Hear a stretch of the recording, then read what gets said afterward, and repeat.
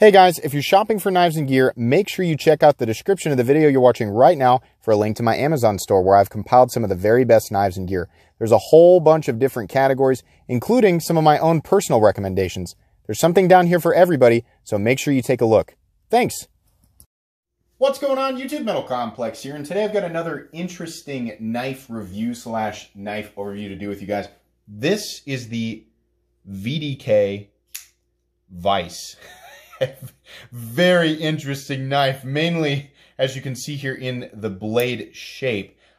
Really cool. So first off, this knife was lent to me by Jim Skelton. I'm sure a lot of you guys recognize the look of the knife. Of course, I never do as good a job as creating a thumbnail or my light. I have no idea how Jim does his lighting, but it's better than mine. It captures the essence of knives like these a little bit better, especially considering this is black. But in any case, Jim, if you're watching, thanks so much for sending it to me. I had mentioned something, I had commented on a photo I think that he had put on Instagram, and he and I had talked a little bit because I reviewed his Hellraiser fixed blade, and he had said, you know, do you want to take a look at this Vice? And I was like, yeah, absolutely, really cool. So thanks again. I figured most people know who Jim Skelton is, but if you don't, definitely go check out his channel because he's got some of the craziest, most exotic knives that you've ever seen. And it's directly because of him that I'm even aware of some of these makers. Been watching him for a long time, and his style has absolutely been influential as I have built my own channel. So anyways, first I was like, VDK, why does that sound so familiar? They've been making knives for a while. I just have not really familiarized myself with them. And then I went back into my videos and I realized, oh my gosh, I've actually reviewed a knife from VDK before, the VDK Goat. And there are some similarities in the blade shape. That was where the name came from. This knife has a lot of interesting things going for it, and there's a lot of information here, so I'm going to try to get everything correct. First off, some information on VDK. So these knives are designed by a gentleman who goes by the name of Vlad Domazarov. I know that I'm messing that up, and I'm so sorry, but that's the name of the designer in this guy. Overall length of the Vice coming in at a surprising... it's very different. This knife really throws your senses off because of the weight and mass of that blade. And then the handle is just like a totally normal handle. I think I was expecting 8.25 to 8.5. It's honestly about 8.75. Your blade is coming in at like 4 inches, and the cutting edge that's like 3.9.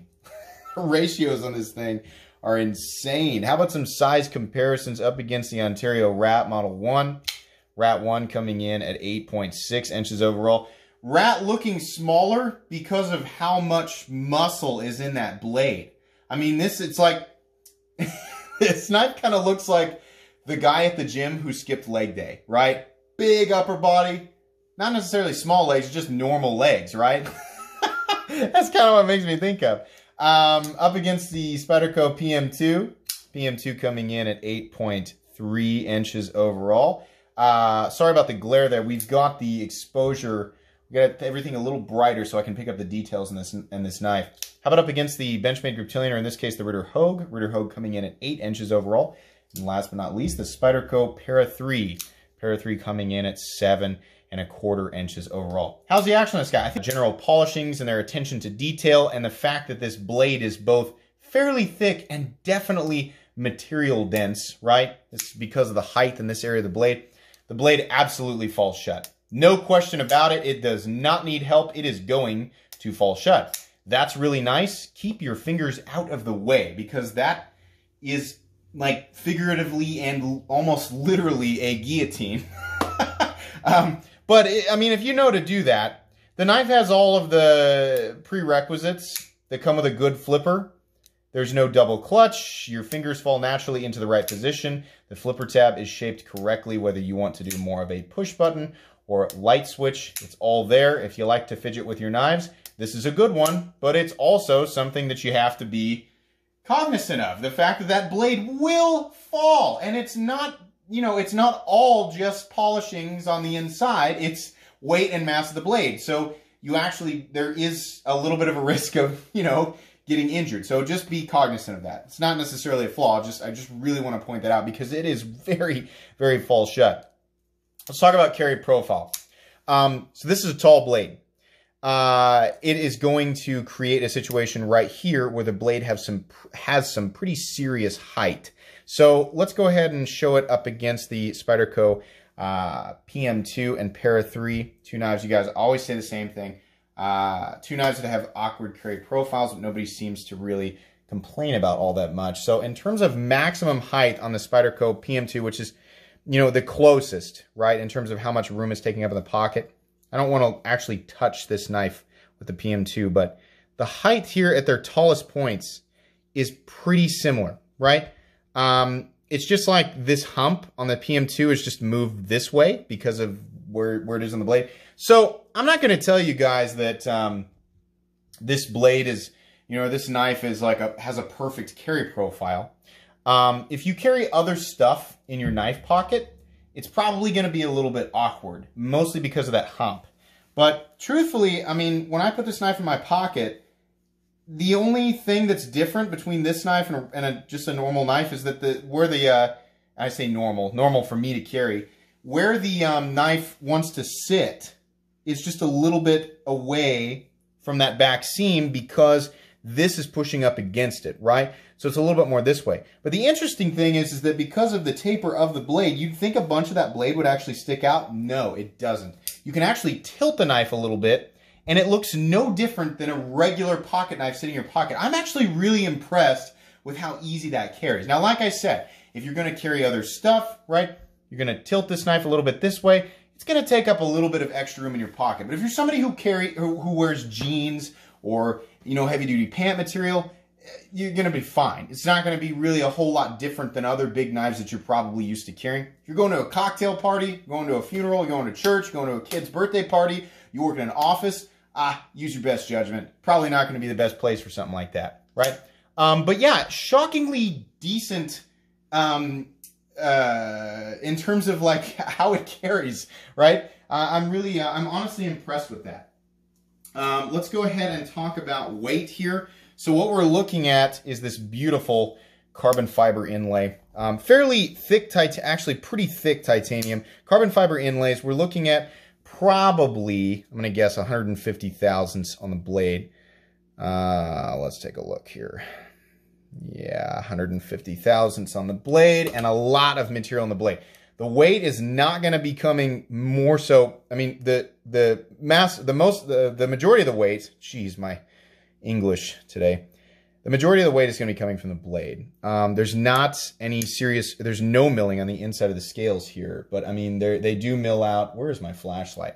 They do mill out a portion for the, you know, to accept the carbon fiber scales. We'll just use the Clicky TI to show you guys. I think you can probably see in there, even though we're running out of, there we go. Sorry, super bright. We're running out of batteries here. There's no milling on the inside of those scales, but, you know, sacrificing some titanium to make room for the carbon fiber, I guess, would reduce the weight a little bit, but it's still going to be a fairly heavy blade knife because of the actual blade. So weight coming in, not crazy, still less than an XM18, 5.19 ounces. A standard Hinderer XM18, 3.5 inch, with a G10 scale and a blade with 165,000, that's a 165,000 stock, comes in at 5.24, right? So considering this knife is half an inch longer and it has a blade that's definitely, I would say, it's probably more massive, both in terms of just like the space it takes up and weight, I'm pretty impressed with that. I'm not saying that it necessarily felt like it was heavier, but there you go. It's confirmation. It's not that bad. It's definitely going to be too heavy for some people, right? If you're a Benchmade bug-out person or a Spyderco Para 3 lightweight person, yeah, this is going to be quite a bit different. Obviously not something you're going to enjoy carrying, but this actually falls perfectly in, you know, what I like to carry. I like to carry knives between 4.5 and about 6.5 ounces because I kind of like a little bit of heft. I like being reminded that there's something there, and that's about the weight that doesn't bother me. So, interesting. Anyways, let's go ahead and talk about the anatomy of this knife. So, this knife comes in 3 different configurations that I've seen. Technically, more than that, I guess. You can get red or blue. You can see here these little blue dyed spots in the carbon fiber. You have the option between those two scale materials. And then the blade can be this black wash that you're seeing right here, or it can be satin, bead blasted, and there's even a special, I think they recently took pre-orders for it. If you want to pay some more money, quite a bit more money, they had a mirror polished version of this too. Interesting, very beautiful. I have seen how red looks in carbon fiber, and I gotta tell you, if I was gonna have, I've seen green, I've seen red, and I've seen blue, you know, I've seen a whole bunch of stuff. If I was gonna add color to carbon fiber and order a knife for myself, I'd probably go with blue. This looks the best to me. And it looks a lot better than like the blue carbon fiber that you see on that, is it the 0850 Rexford ZT? The one that, not the Sprint Run that's all black, but the standard version of it. This looks a lot better. This looks like something that was, you know, the end result wasn't like, well, okay, this is what it looks like. This looks like it was specifically created for these exact contrasts between this exact shade of blue and then the beautiful grays and blacks that sort of dance around. I mean, this is really nice. Every time I pick this up, I'm like, man, that looks nice. Really cool. It's also a slightly contoured inlay that's shadow boxed by the titanium scales. That's really aesthetically pleasing. I say this a lot. I really like it. Even when it's not an inlay, when it's just an overlay or scale, right? Whatever you want to call that. It's shadow boxed by the liners.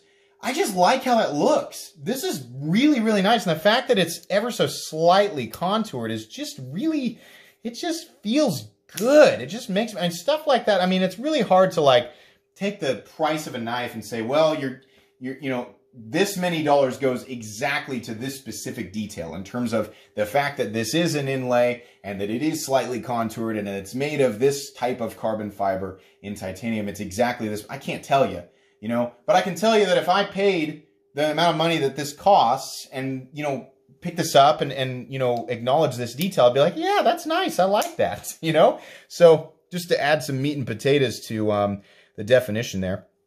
Very simple pivot right there. We'll talk about the handle a little bit more. This is all very nicely rounded off.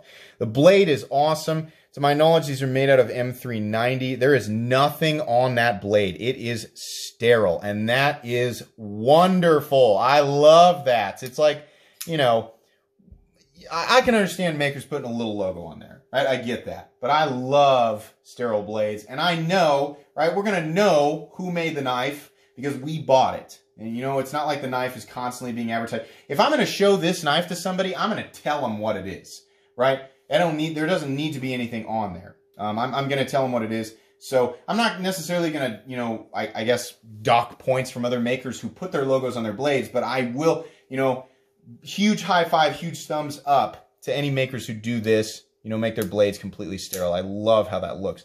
The black wash on there looks really, really nice. Probably wouldn't be my first choice. I'd probably go with satin or bead blasted or mirror polished, I guess, if I could get it. But this does look nice. It's very even. The blade is just, I mean, it's just crazy. You have a nice amount of belly, right? And then I get, should we call this a sheep's foot? I mean, I don't know exactly what to call it. This enormous swedge up here. I'll tell you one thing. In terms of practicality, I don't know exactly what the benefit of that is, other than creating a beautifully organic position for me to lay my thumb.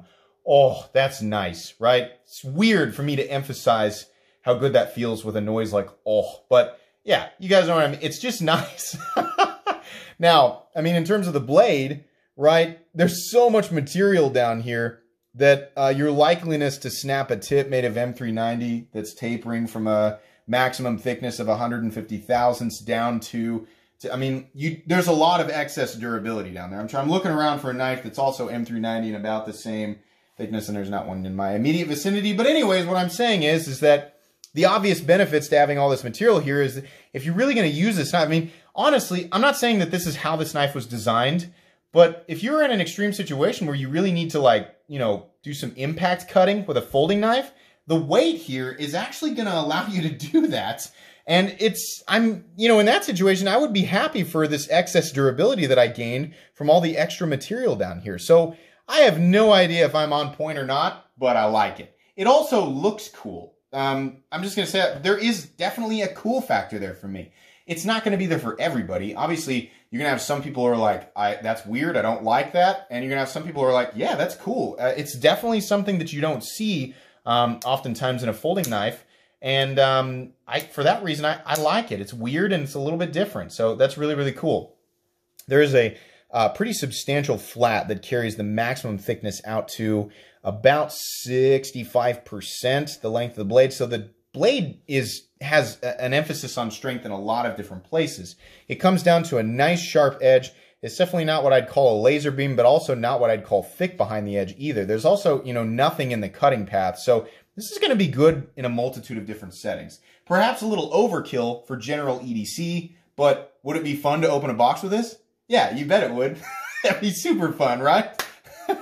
So yeah, I mean, that's the fun of it, absolutely. And you're also getting 3.9 inches of cutting edge, which is great. You still gain the benefit of a tip that can puncture if you need it to, and you get all this extra, I guess impact cutting is what I'm going to call it. I don't want to, suggest anybody void the warranty on the knife just by doing a type of cutting you're probably not supposed to do with it, but that's what it makes me think of.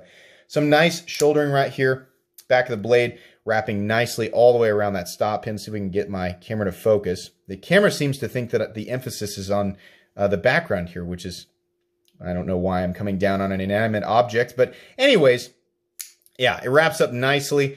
It's just solid lockup, very satisfying click. Ooh, that's nice. Feels really nice.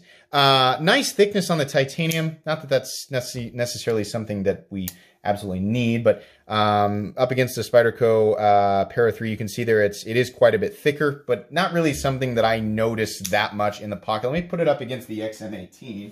This is a knife that I'm comfortable carrying, and I'm going to guess is about the same thickness, both in terms of scale and in blade. So yeah, it's extremely similar to the Hinder XM18.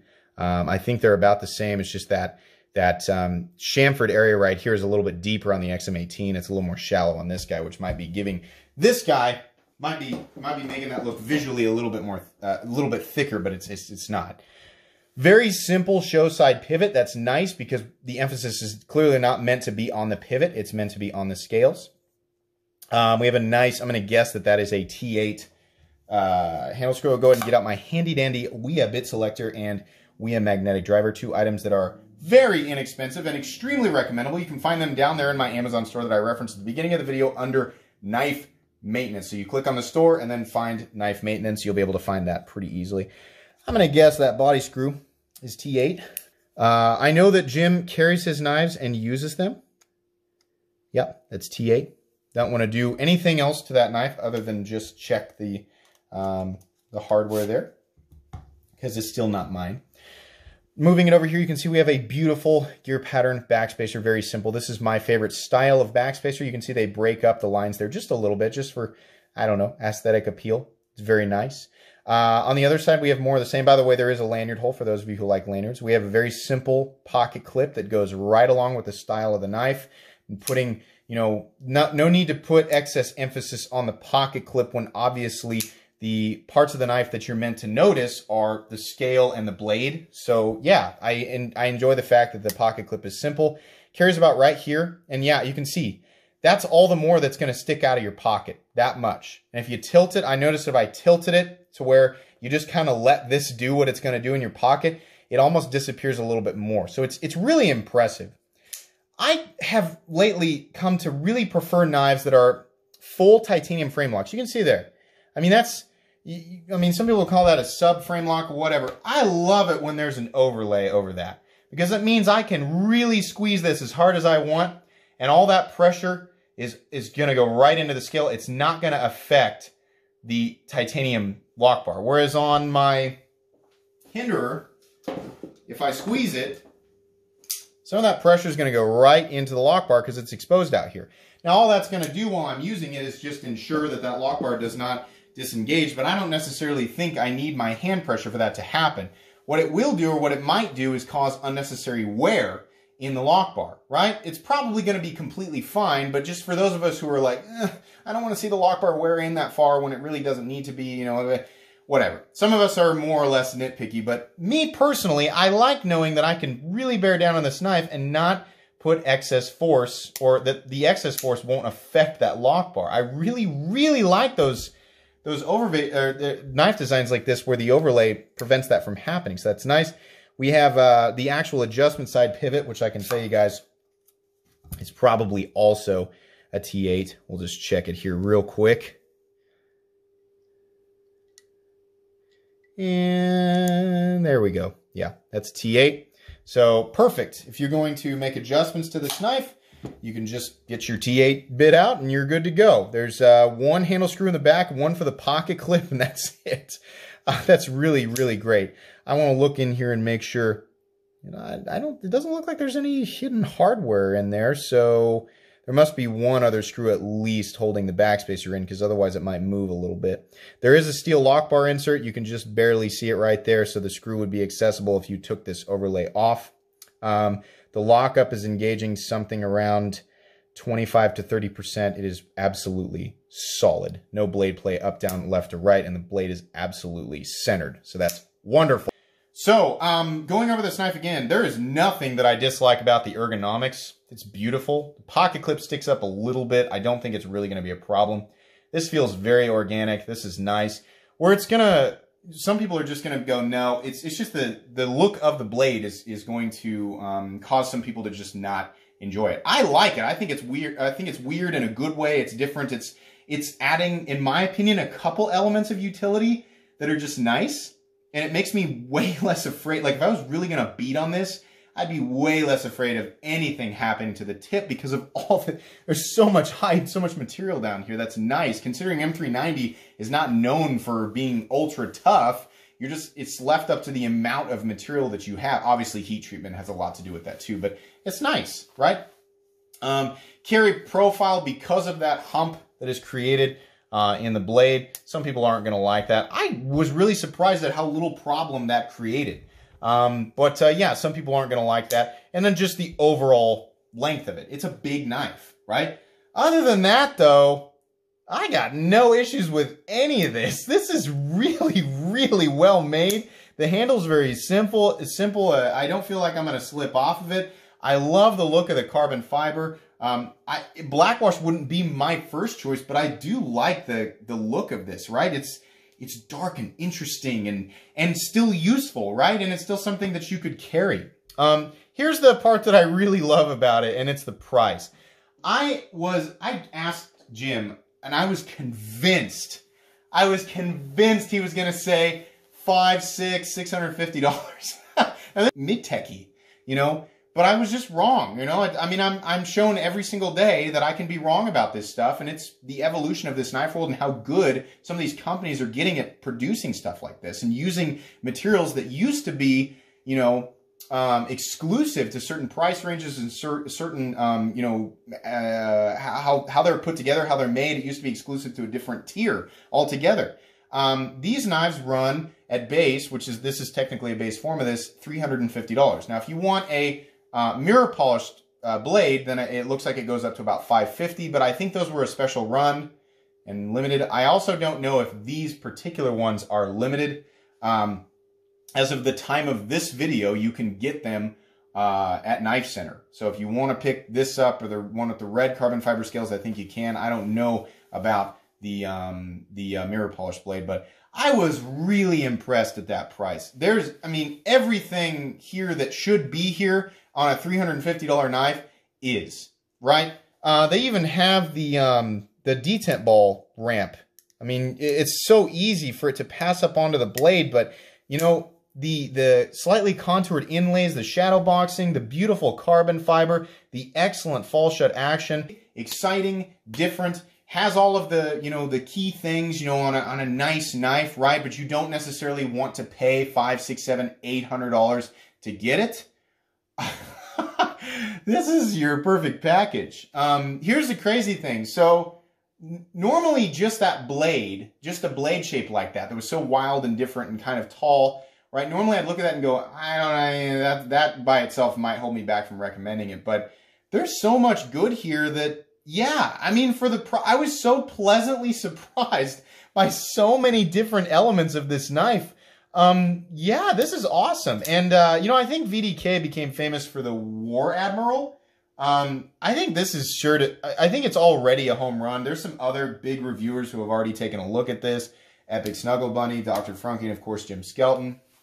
And I haven't watched all the reviews, but I'd be shocked to find out that somebody just absolutely hated this. I think that this is really cool. You know, so yeah, I can recommend this knife. It'll be going on my most recommended knives playlist. Just understand it's not going to be, I mean, everything on that list is not necessarily for everybody, but it's something that I can technically recommend to everybody based on what I think people should expect for their money. I'm sorry, guys. I just had a lot to say about this. Jim, thanks so much for letting me take a look at this. This will be headed back to you shortly. But that's going to be pretty much it, guys. If you enjoyed this video, please leave a like. If you'd like to check out my other content, I do, of course, have lots of videos of knives that are either expensive or inexpensive that I do or don't like. So check those out. And if you enjoy all my content, go ahead and click on this Metal Complex logo right here and subscribe because there's definitely more coming. Thanks again for watching, everybody.